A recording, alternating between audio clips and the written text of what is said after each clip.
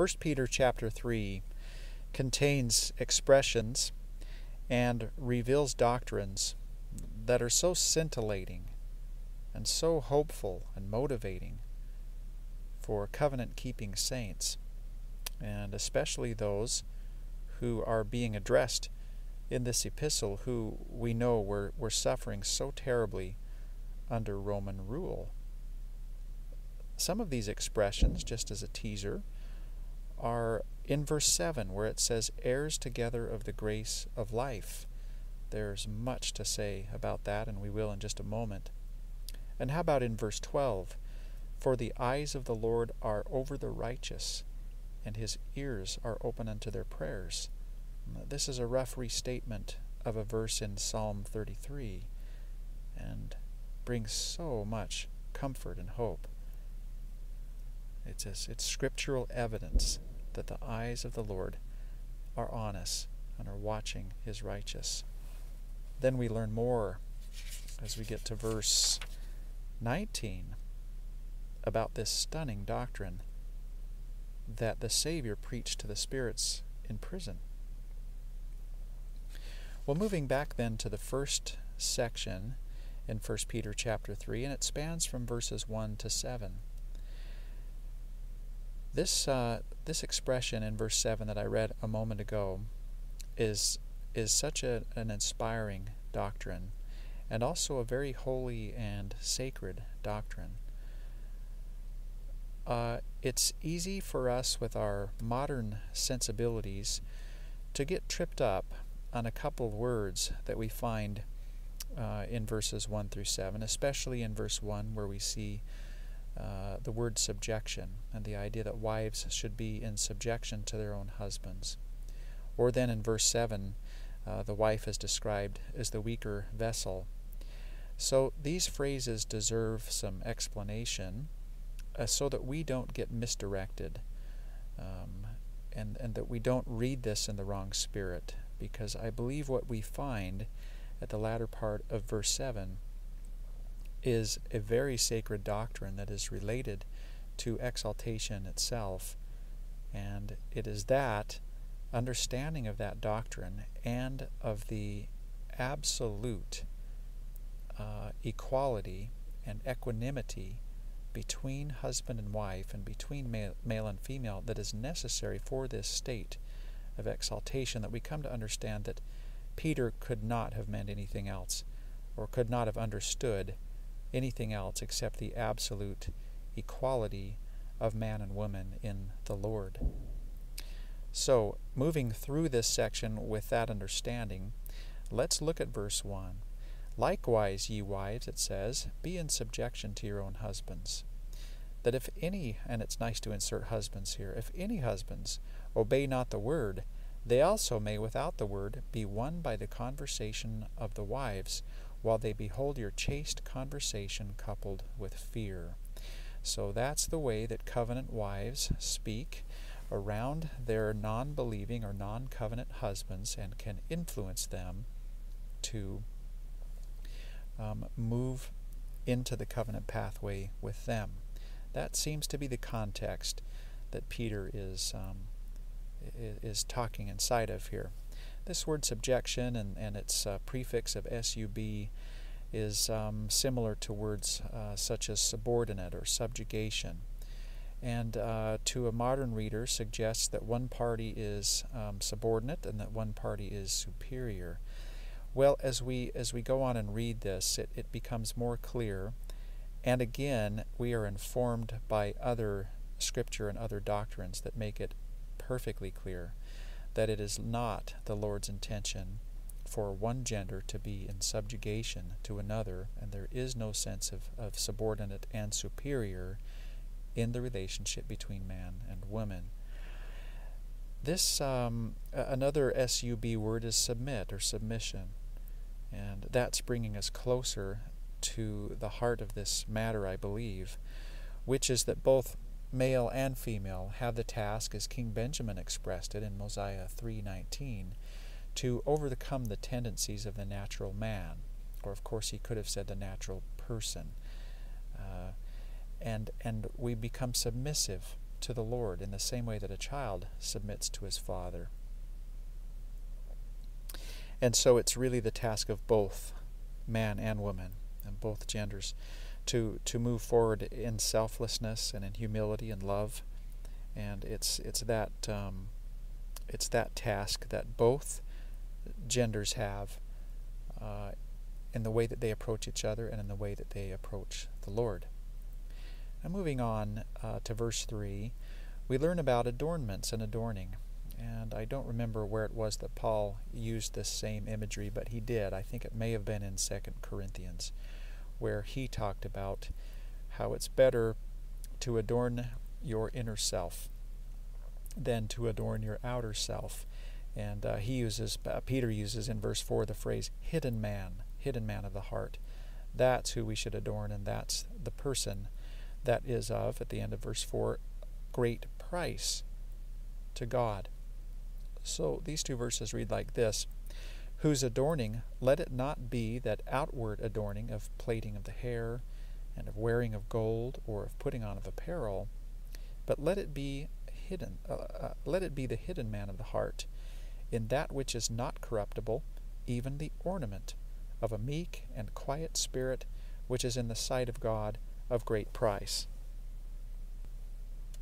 If this language in verses 3 and 4 are too colored by the earlier impression of verse 1, that Peter is saying that women should be subject to men, then it can color the way that we read these verses. But if you can separate that out, and as I mentioned earlier, not get misdirected or sent in the wrong into the wrong spirit of reading this, you can see something very beautiful about this, that the way that we should adorn ourselves is with a meek and quiet spirit. It's nice to read that in connection with Mosiah 3:19, in fact, and I'd recommend that. But I want to look at a recent statement by Elder Bednar on what meekness is. This helps us a great deal in understanding the relationship between men and women, too.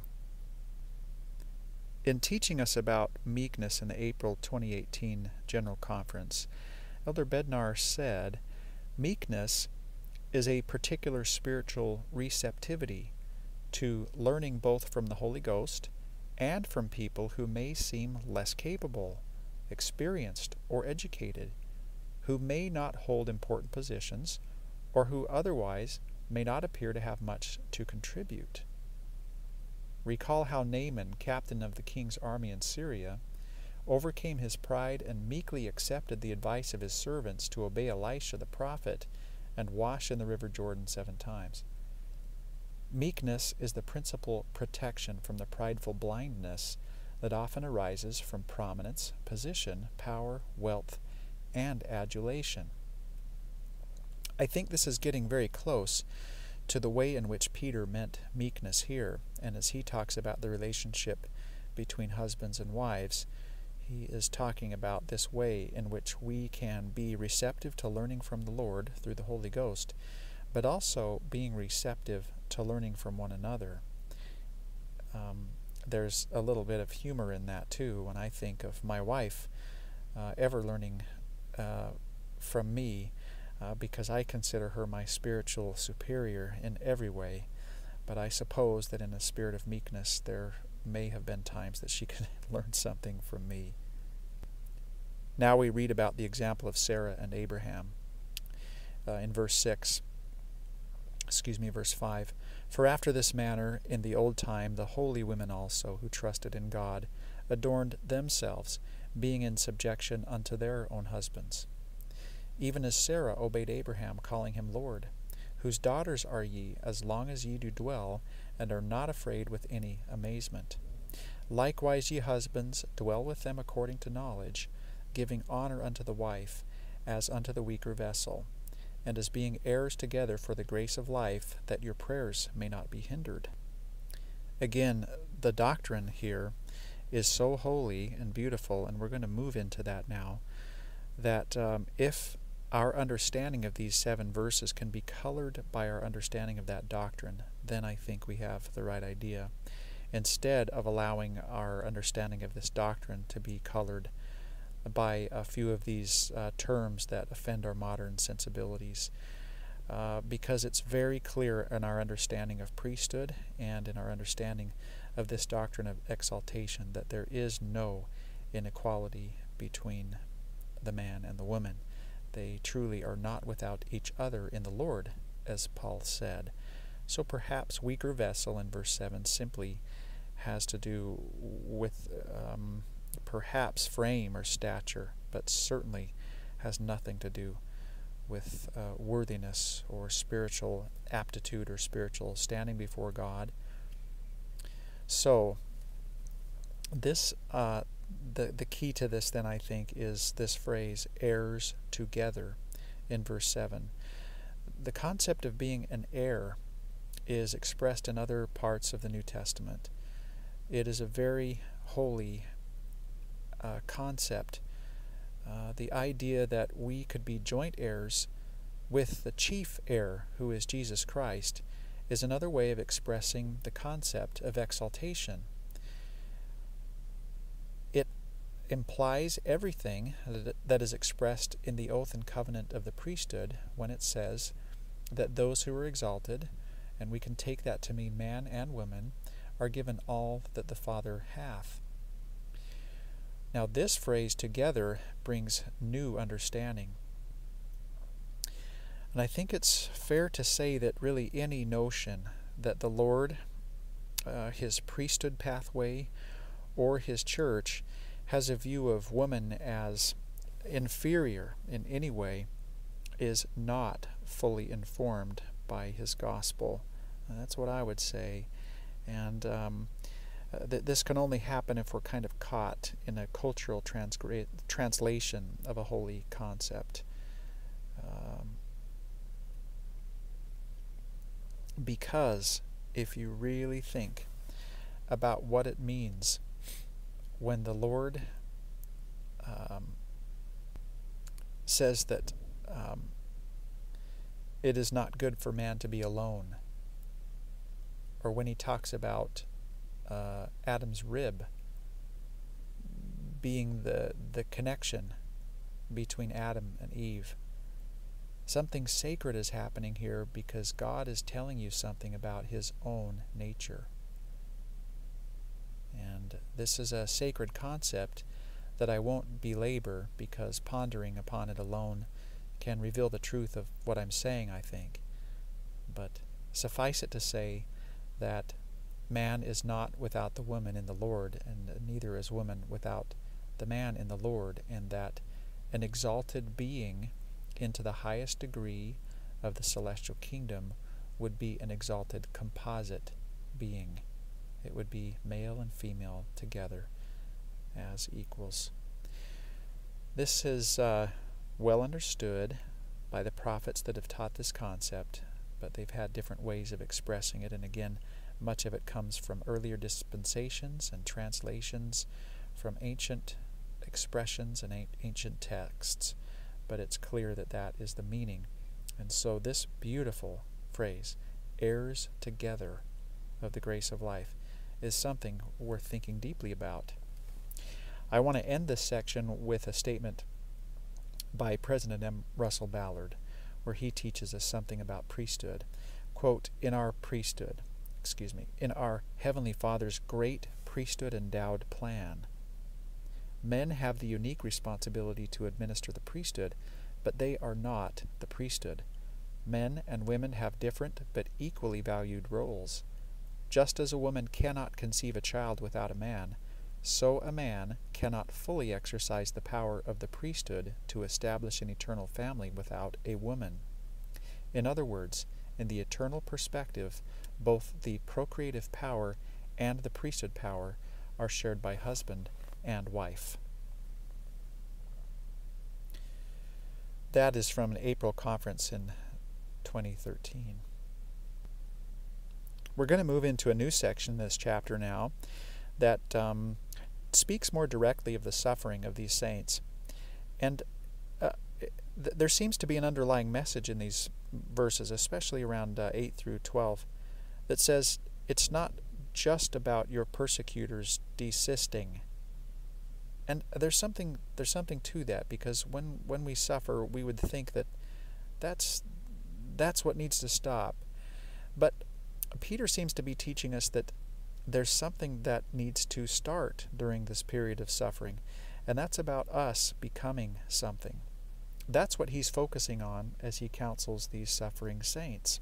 He says in verse 8, "Finally, be ye all of one mind, having compassion one of another. Love as brethren, be pitiful, be courteous, not rendering evil for evil, or railing for railing, but contrariwise blessing, knowing that ye are thereunto called, that ye should inherit a blessing." Here is Peter's restatement of teachings that he would have heard from the person, from the lips of Jesus of Nazareth himself on a variety of occasions. He certainly would have heard the Savior saying these things. Then verse 10 gives us something like a formula. For he that will love life and see good days. So that's a comforting idea for those of us who are suffering. If we would like to see good days, then here's a formula. Let us, 1, refrain his tongue from evil, and 2, his lips that they speak no guile. And those are related concepts, of course, and James talks a lot about that. In verse 11, let him 3, eschew evil. Eschew means to have nothing to do with, to forsake, to be, it's almost like evil would be an abhorrent. Anything that you eschew is abhorrent to you. And 4, to do good. Let him 5, seek peace and ensue it, or pursue it would be another way to put that. So to seek or to pursue peace. Then we get this in verse 12.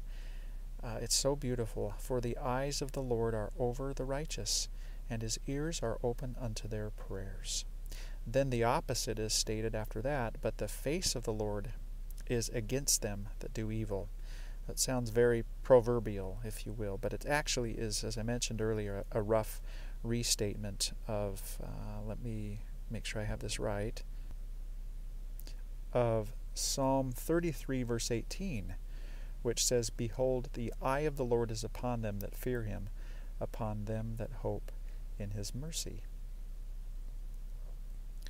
What a hopeful expression.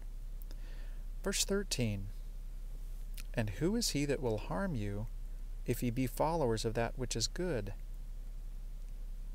Yeah, Peter understood this so well. He was so courageous. Who is he that will harm you? Because he's saying this in the face of intense persecution and people that can cause you immediate physical harm. What a perspective he had. Then in verse 14 he actually uses the word terror. He says, "But, and if ye suffer for righteousness' sake, happy are ye. And be not afraid of their terror, neither be troubled." Well, then, verse 15. "But sanctify the Lord God in your hearts, and I could have mentioned this as one of the most beautiful statements that are brought forward in this chapter, "and be ready always to give an answer to every man that asketh you a reason of the hope that is in you, with meekness and fear." The Greek word here that is rendered as answer is apologia. And so you could also use the word defense. The idea of apologetics, of Christian apologetics, is to give an explanation or a defense or a case for Christianity. And so Peter is saying, be ready to make a case for the gospel of Jesus Christ, which would be the reason of the hope that is in you, with meekness and fear. This is something that we can only do fully if the Word is in us. And this is true in 2 ways. The Word has to be in us mentally so that we can mount a defense or create a case. However, the Word also has to be in us to the degree that we are filled with charity for those to whom we address. Because if we don't have that love and that deep respect for others as children of God, then when we do make a case for the hope that is within us, it won't be received well. So, two things, and that's something really worth thinking about. I want to read something about it that Elder Maxwell wrote about defending the truth and making a case for the hope that is within us. And he quotes someone else inside of this. It's really worth thinking about. By the way, I have to say that C.S. Lewis is often thought of as a great Christian apologist, and his writings are something that have informed my own understanding of Christian doctrine as much as anything outside of canonized Scripture. Elder Maxwell says, "Articulate advocacy is surely needed now to respond to some of the secular sophistry we see and hear in the world." Austin Farrar warned, "Though argument does not create conviction, the lack of it destroys belief.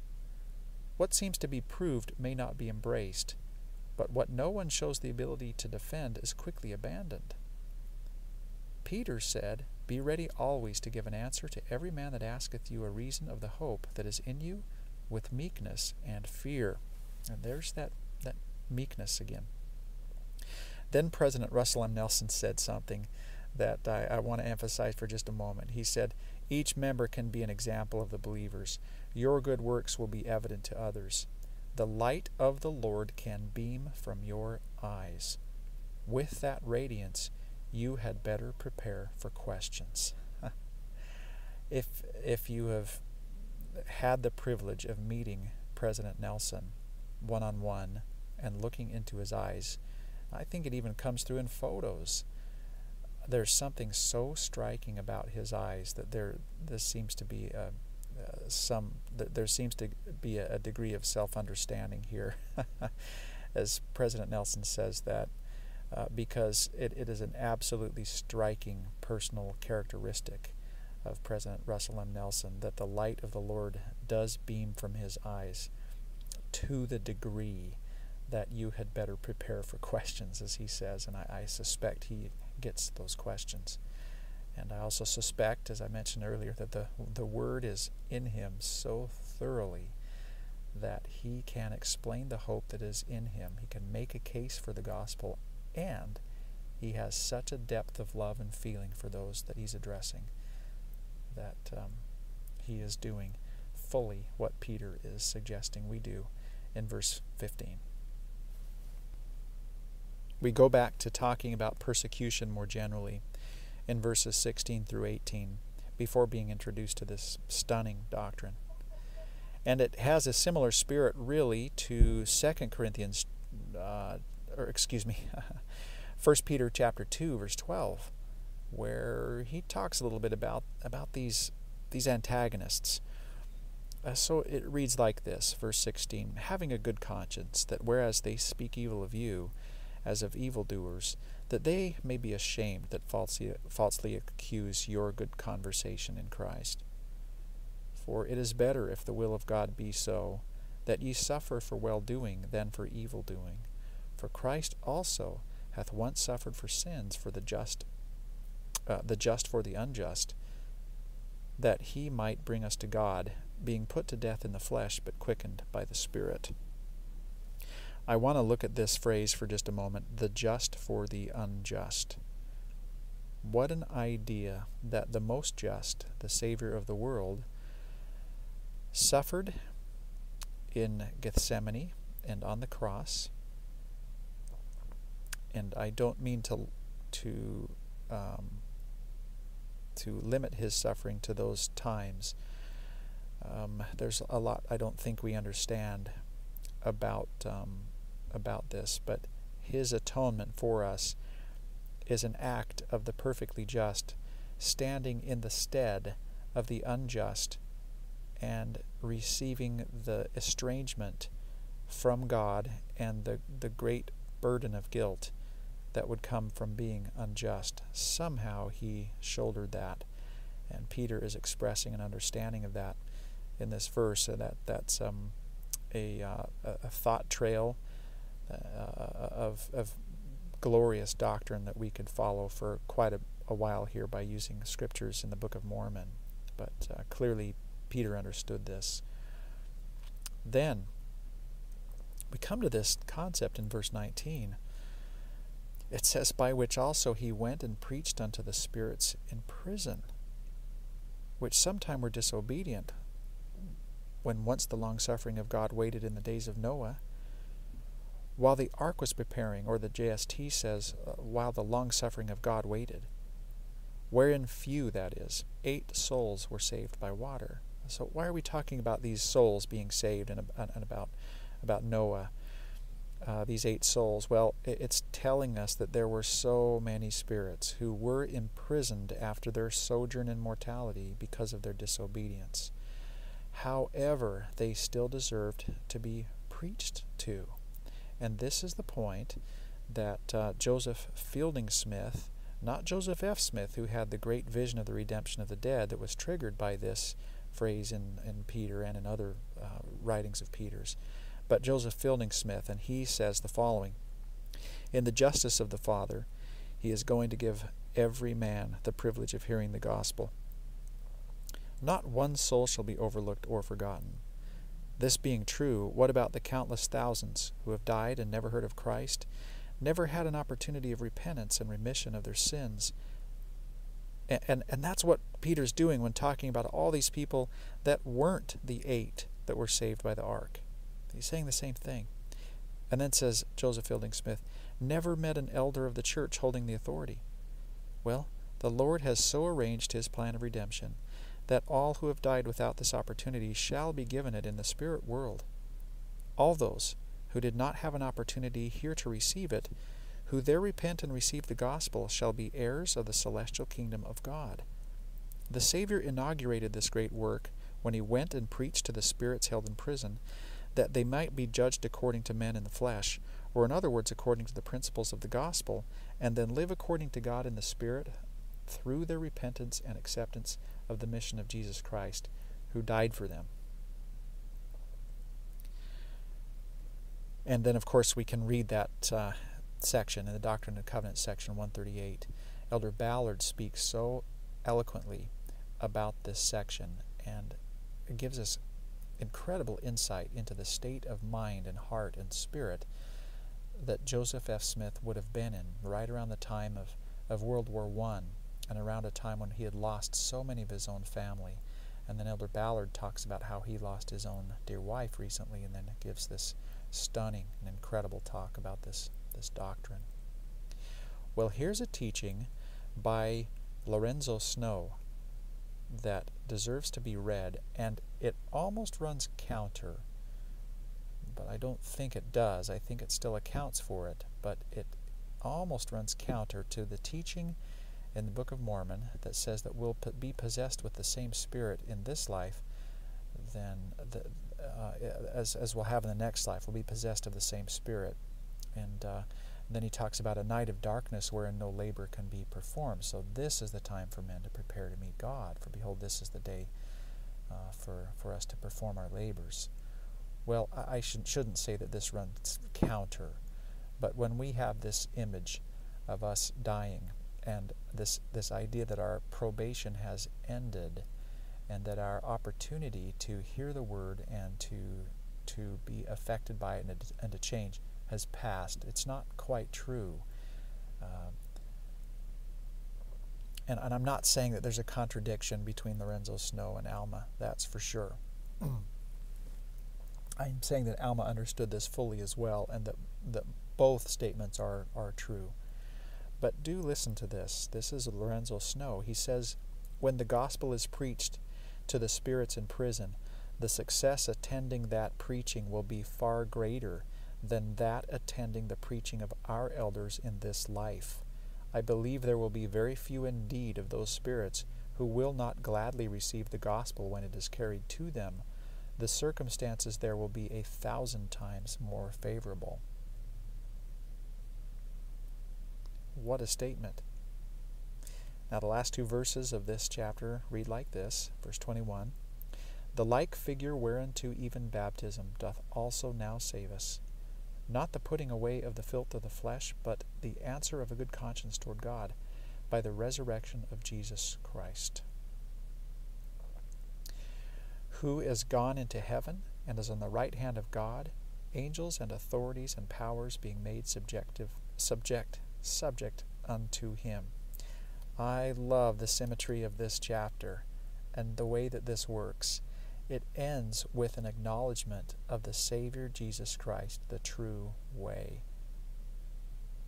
What a joy, what a privilege to be made subject to him. And at the beginning of this chapter we talked a great deal about subjugation and subject and submissiveness and subordinate, these SUB words.